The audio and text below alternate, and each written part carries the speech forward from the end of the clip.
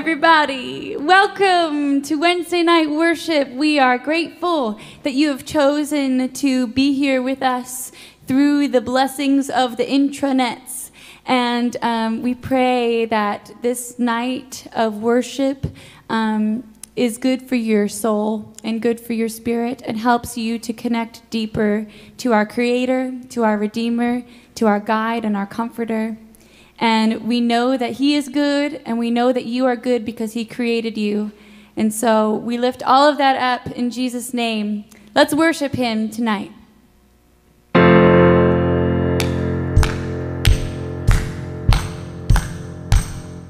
'Tis so sweet to trust in Jesus, just to take Him at His word, just to rest upon His promise, just to know thus saith the Lord.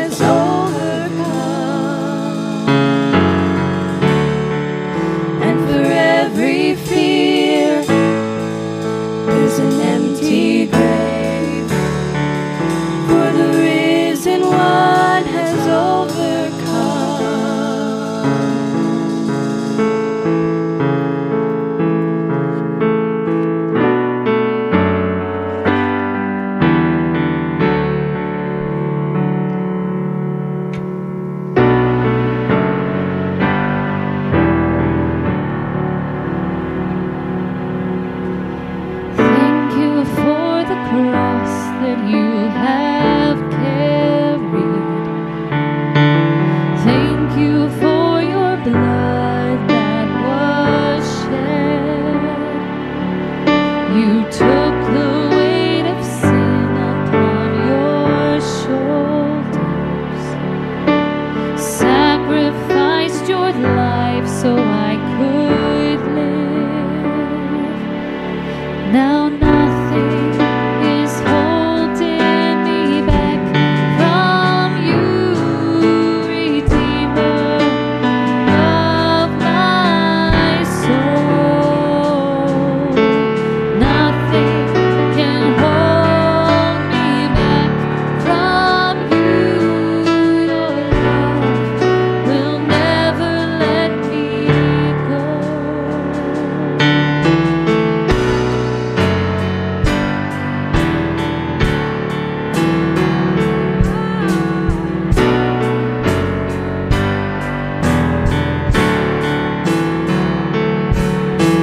Thank you for your death and resurrection.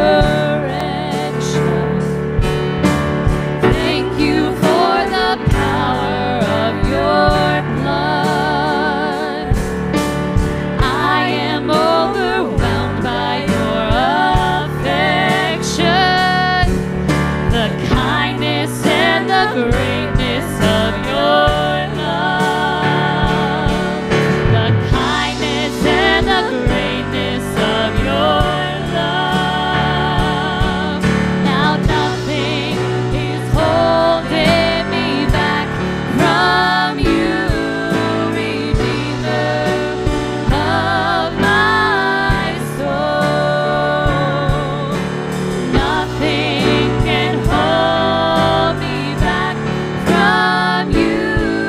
Your love will never let me go. Now nothing is holding me back from you, Redeemer of my soul. Nothing can hold me back from you. Your love will never let me go.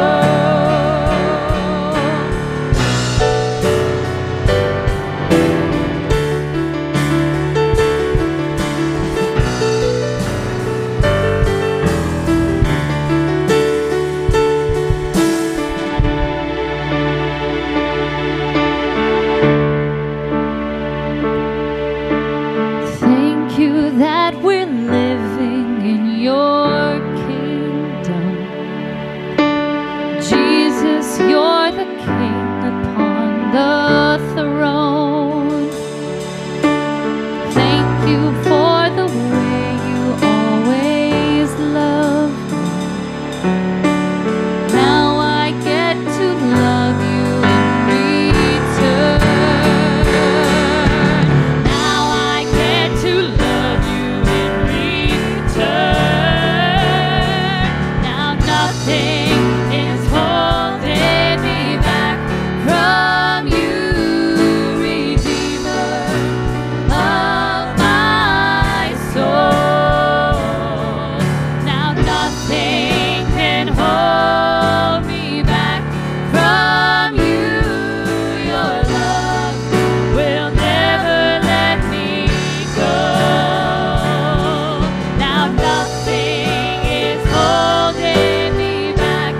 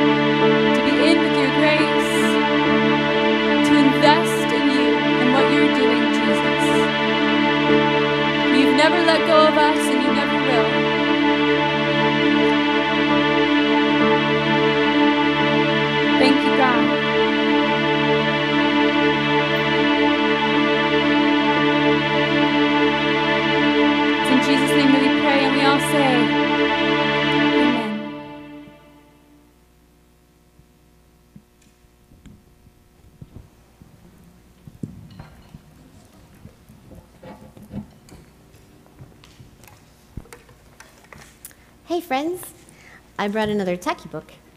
This one is called Tacky and the Emperor. Remember, Tacky is a penguin. As the sun set on the iceberg, Goodly, Lovely, Angel, Neatly, Perfect, and Tacky were telling penguin jokes. "Why did the penguin cross the road?" asked Goodly. "Why?" asked his companions. "He didn't."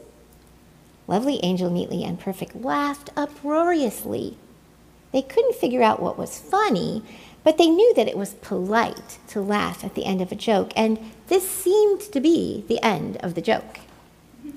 "I don't get it," said Tacky. "How many penguins does it take to change a light bulb?" asked Lovely. Before anyone could answer, a messenger swooped down and dropped a note. The note read, "The Emperor is coming to visit, like tomorrow." This news put Goodly, Lovely, Angel, Neatly, and Perfect into a flap. The Emperor, their leader. They must get ready to welcome him properly. So all through the night, they twitted about. Goodly, Lovely, Angel made piles of fish-flavored cupcakes, mounds of fish-flavored ice cream, and gallons of fish-flavored punch. Neatly decorated a throne with ribbons and sparkly stars. Perfect practiced a perfect dance for the Emperor's entertainment. Tacky was in charge of balloons. As the sun rose, he blew up the last one. "I'll make this one the biggest one of all," he thought. So he huffed and he puffed and he rose. And the next thing he knew, clink, he had crashed at the foot of a very large block of ice. Unknown to Tacky, this impressive block of ice was the Emperor's palace.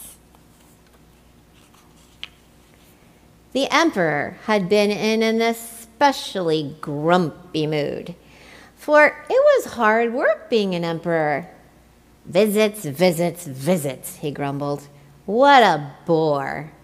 Dressing up in that uncomfortable visiting costume day in and day out. I suppose they'll have the same fish-flavored food and silly decorations and dull entertainment." And then he thought, perhaps a little swim will refresh me. So he shed his boss hat and his royal bathrobe and his curly twinkle-toe shoes and waded into the royal swimming pool. "Ooh, looky here," exclaimed Tacky when he noticed a dazzling pile of clothes. "Someone has thrown out a snazzy costume." Chuckling with excitement, he put on the boss hat and the royal bathrobe and the curly twinkle-toe shoes. "Ta-da!" he chirped. "Am I ready to meet the Emperor or what?" And with that, he wobbled home. As Tacky approached Goodly, Lovely, Angel, Neatly, and Perfect in his nifty outfit, they whispered, "Shh! Here he comes, here he comes!" And they fell to their bellies, being unable to fall to their knees because penguins don't have knees. "Oh, Your Highness, welcome to our humble burg. Welcome, welcome."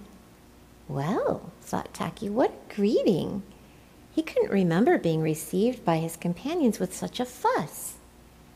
"Oh, Your Highness," they cried, "please honor us by sitting on the ribbony, sparkly throne." "Well, thanks," said Tacky. "Don't mind if I do." He wrapped several decorative ribbons around his middle, popped some balloons with his beak, and played frisbee with the sparkly stars. His companions' beaks dropped open at this surprising behavior, but of course they said nothing. After all, this was the Emperor. Then they encouraged him. "Please, please, Your Highness, enjoy some delicious fish-flavored refreshments." "Don't mind if I do," said Tacky as he dived in and enjoyed everything, right down to the last slurp. Goodly looked at Lovely, Who looked at Angel? Who looked at Neatly? Who looked at Perfect? Who looked at the empty bowls, plates, and pitchers? My, this was a hungry fellow. Rounder than they had expected too, and certainly rounder than he'd been minutes before. Ah, but this was the Emperor. And according to their careful schedule, it was entertainment time. Please, please, please, Your Highness, sit back, relax, and enjoy the perfect dance Perfect will perform for you. Don't mind if I do, said Tacky. Funny, Perfect had never danced before. Wasn't this fun? Perfect was taking a flying leap to begin the dance when, Rooty toot toot, wumpa wumpa wumpa, the Emperor appeared. Oops. The 5 companions looked at the Emperor, then across to Tacky, then back to the Emperor, and then back to Tacky, and then they saw it. Teeny, tiny, and definitely Hawaiian. A bit of Tacky's shirt poked out of his robe. Goodly gasped. Lovely twitched. Angel gulped. Neatly smothered an eek, and Perfect fainted. This was not the Emperor, and now they realized what was happening, or had happened. What's happening? Greeted Tacky, who'd been having such fun he only now remembered that the Emperor was coming. When the Emperor said nothing except, nice outfit, Tacky thought, the Emperor has no clothes, but this must be the big fella. Yep, let's see. No decorations. Nope. No food. Nope. Showtime's over. Yep, I guess I'm on. Tacky quickly made a snowball cone and offered it to the Emperor. Said the Emperor, no fish. Tacky then gathered a few unpopped balloons and made a lovely decorative hat. Very comfortable, said the Emperor. And for a grand finale, Tacky did a hoppity-floppity dance and sang his favorite song. How many toes does a fish have? I wonder, yep, I wonder. And how many wings on a cow? Wow, I wonder, yep, I wonder. The Emperor broke into a belly laugh, clapped his flippers, and rolled on the ground. This was the funniest entertainment he'd seen in years. And he didn't have to admire boring decorations, eat fish-flavored food, or wear his uncomfortable visiting costume. He stayed for the whole day, sharing snowball cones and silly penguin jokes. Why, late in the day, the Emperor even tried one. How many penguins does it take to change a light bulb? He asked. How many, begged the penguins. To get to the other side, howled the Emperor, and everybody had a huge laugh. I don't get it, said Tacky. As the sun set, the Emperor thanked the penguins for an outstanding day and told Tacky to keep the nifty costume. You're a prince among penguins, he said. And as the Emperor waddled away, Goodly, Lovely, Angel, Neatly, and Perfect hugged Prince Tacky. Tacky was an odd bird, but a nice bird to have around. I like that story. It reminds me in a way of what the Bible tells us of how to treat other people. You know, we don't have to put on airs trying to impress people or trying to make them think that we're better than we are. We're just supposed to treat them with kindness. It's just like the fruit of the Spirit. We're supposed to be sorry, I swallowed wrong. But kindness is one of the amazing fruits of the Spirit. And in Galatians, it says, and here's the whole fruit of the Spirit, the Holy Spirit produces this kind of fruit in our lives: love, joy, peace, patience, kindness, goodness, faithfulness, gentleness, and self-control. And while Tacky may not have had much self-control, he definitely had a lot of the other stuff. And there's a verse in Colossians 3, it says, you must clothe yourselves with tender-hearted mercy, kindness, humility, gentleness, and patience. And Taki really did show us that. He showed us that he wasn't going to put on airs for the emperor. He was just going to help him have fun. And I think that's a good lesson for all of us, that we can just help other people by thinking about what makes them feel better and then doing it. Give them a smile, give them a hug, make a card for them, give them something that you know that they love, and help them have a great day, just like Taki did for the emperor. Have a great day, you all, and I'll sort of see ya on Sunday. Bye.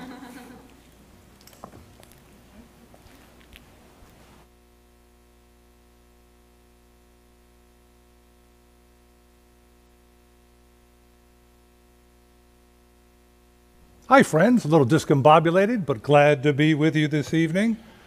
I meditated what to share with you tonight, and hopefully I'm going to get combobulated in a second here. There we go. All right, I'm really together now. Here we go. I meditated on what to share with you tonight, and what the Lord put on my heart was to talk with you, think with you about the discipline of gratitude, the practice of gratitude. That means giving thanks, being thankful, and noticing and appreciating the good that is all around us. Now, if you spend any time in Scripture, you will notice these commands to be grateful. They're everywhere. In Psalm 9, I will give thanks to you, Lord, with all my heart. I will tell of all your wonderful deeds. I've been reading through Colossians, and this is from chapter 3. Let the peace of Christ rule in your hearts, since as members of one body you were called to peace, and be thankful.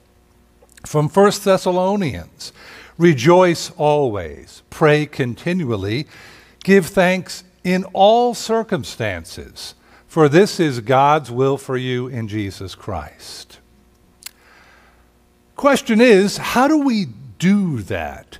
How do we rejoice continually? How do we be thankful and be grateful? Is there a switch somewhere that we can flip and all of a sudden, hey, I'm grateful?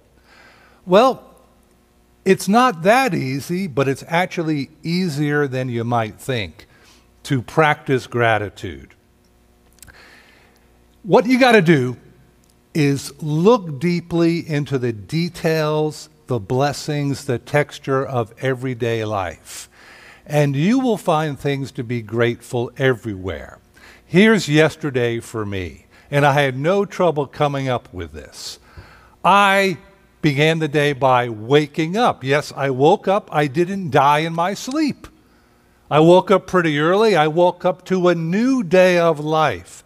I woke up next to a woman who's loved me for over 40 years now, married 39 years in July, and I'll get mushy if I say much more, but I will say that I still find her quite attractive. My feet hit the floor and I went downstairs. I'm able to walk, able to handle a flight of stairs. I pulled down a bag of coffee beans. Bought them from Aldi. They're fair trade coffee, but they're cheap. They were farmed and harvested in Guatemala, many miles away, yet I was able to go to a store and buy them anytime I wanted, already roasted, just had to grind them and brew them. I sat down in my favorite chair with a big steaming cup of coffee to begin my day, opened the door to let the cool morning air come in, and I could hear the birds singing and chirping. I opened up my iPad to the Wall Street Journal. You see, I've got this magic tablet that can download in 2 seconds a whole newspaper. And I read the paper while I drank my coffee. Then I turned to Colossians. Yes, I am way off with the year with the Bible readings, but I'm reading the Bible. I have at my fingertip in my iPad the Bible in 100 different translations. I can check the original Greek and Hebrew and read commentaries. And I read in Colossians about the majesty and the supremacy of the Lord Jesus Christ, and it stunned and moved me. We read the Bible, and God speaks to us. Then I got to pray. I got to talk to God. You know, God, the maker of heaven and earth, Lord of all creation, earth and sea and sky, the heavens are his tabernacle, glory to the Lord on high. That God? I can talk with God because I have access to the Father through the Lord Jesus Christ, says Ephesians. And not only that, the Spirit intercedes for me when I don't have the words. And then sometimes I feel God speak to me. And I can do this because God reached down and saved a broken, lost 18-year-old and gave me the gift of faith. Then Susan brought me my morning vitamins. I'm grateful for her care for me, and grateful that some scientists figured out how to put vitamins into little pills and were able to buy them cheaply and enhance our health. Then, time for breakfast, a bowl of cereal and blueberries. I got a big bag of frozen blueberries from BJ's. They're cheap and delicious. Someone grew and harvested and packaged them, and I'm able to have blueberries on hand anytime I want them all year long.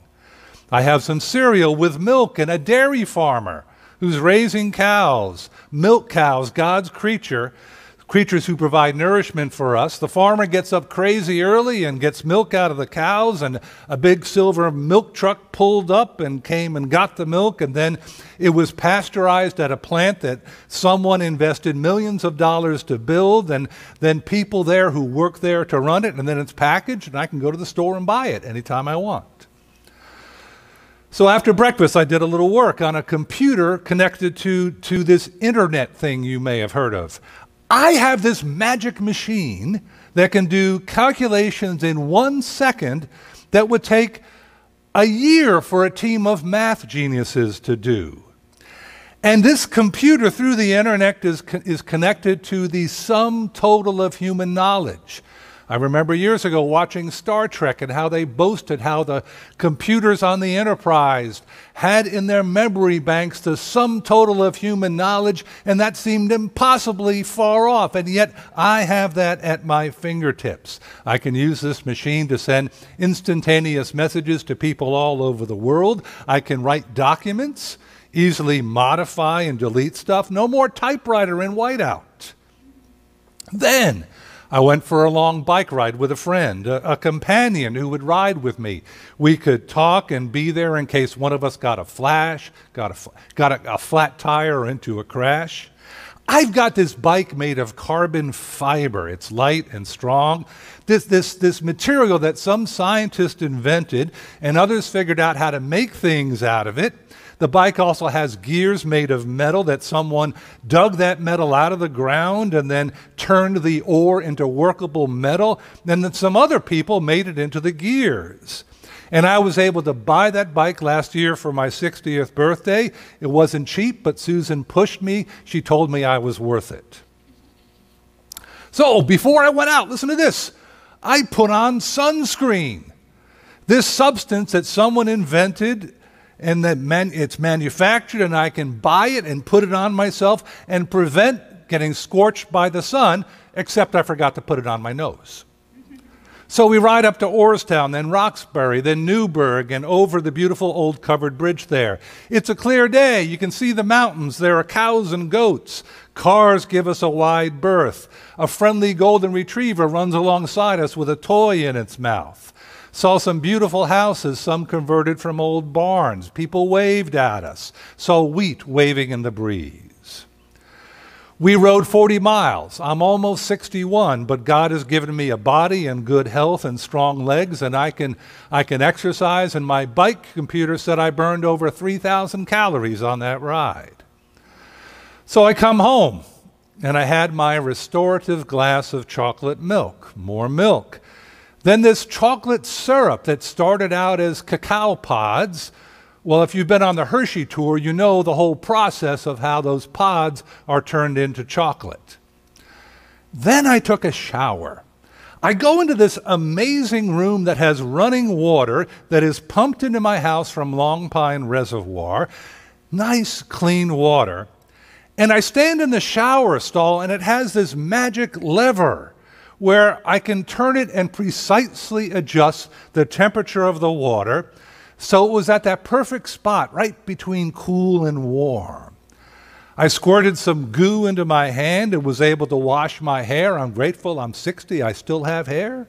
a lot of hair. I clean up. I towel off. I get dressed. I have clothes, too many clothes. I got to get rid of some clothes. I put on my Now sandals that I got at 50% off at ELM Shoes down in Greencastle. They have this amazing sale closet for the men's shoes. So I do that, and I went back to work. I had a Zoom meeting. I can talk to people dispersed all over through my computer, and even though we're distanced because of the virus, we can still meet and talk and support one another. Then it's time for dinner. For dinner, I didn't have to go out and go hunting and kill and skin and clean and butcher a deer, or go out and gather nuts and berries. I went to this magic box we have in our house that keeps food frozen. And I pulled out some soup and some homemade bread and heated them up, and then got some cheese. And you can think all about all that went into getting that food to me. Susan and I sat outside on our patio as the day was cooling down, and we got to talk with one another. Again, I have a companion in life that I can share life with.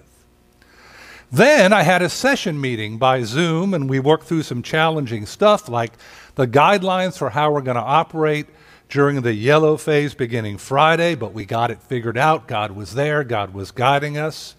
We were working on this, and we missed something, and then one of our elders, Valerie, brought us back to it, and we got it right. I'm grateful that I get to do ministry with these friends. We don't always agree, but we're sisters and brothers in Christ. Which leads me to gratitude that I'm your pastor. I get to share life with you. I love you guys. I love Central. And I get to make my living by serving you, by studying and preaching and teaching the Word, and helping people grow in faith, and working to help this community become more like God intends. Then after that, I got to relax. I had a piece of this amazing blueberry pie that friends in the church brought me. It was just an act of kindness, an act of random kindness to thank me for being their pastor. And I think the woman who made this, she must have worked for hours. She made the crust from scratch and baked it, and they brought it right to my house. And there I was in the evening sitting on the couch with Susan with a great piece of pie, watching a dumb comedy on TV and laughing. TV, Netflix, Hulu, thousands of movies, TV shows, anytime I want to watch them, click, click, click, and they're there. Then I went to bed. Turned on the air conditioning because it was hot in the second floor of our house. We got another magic kind of machine that cools the air. It runs on this stuff called electricity that someone figured out how to generate, and then they run it through big wires over many miles right into my house. I lay down on a nice mattress with comfy pillows that Susan got a couple of weeks ago, and Susan snuggled next to me, and I fell asleep. Now that was just an ordinary, typical day. And let me tell you, it was a tough day in some ways too. We've got some real challenges, some heartache in our family right now. But in the midst of all that, gratitude is always possible. So why are we commanded to do this over and over again, to practice gratitude? Well, one reason is so that we see and appreciate the good that is woven into our daily lives all the time. I read somewhere that human beings have a built-in negativity bias.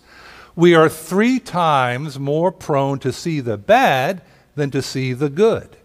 That tells you that we have a natural inclination to overlook the good, so we need to practice the discipline of looking for it and appreciating it. Second reason, God knows it's good for us. One scientist whose first name is Morali and his last name to me is unpronounceable said this: if thankfulness were a drug, it would be the world's best-selling product, with a health maintenance indicator for every major organ system. Studies have shown that it has measurable effects on multiple body and brain systems. Mood neurotransmitters, reproductive hormones, social bonding hormones, cognitive and pleasure-related neurotransmitters. It has a positive effect on your inflammatory and immune systems. It reduces stress hormones. It calms your cardiac and EEG rhythms, lowers your blood pressure and blood sugar. Not only makes us healthier, it can make us better.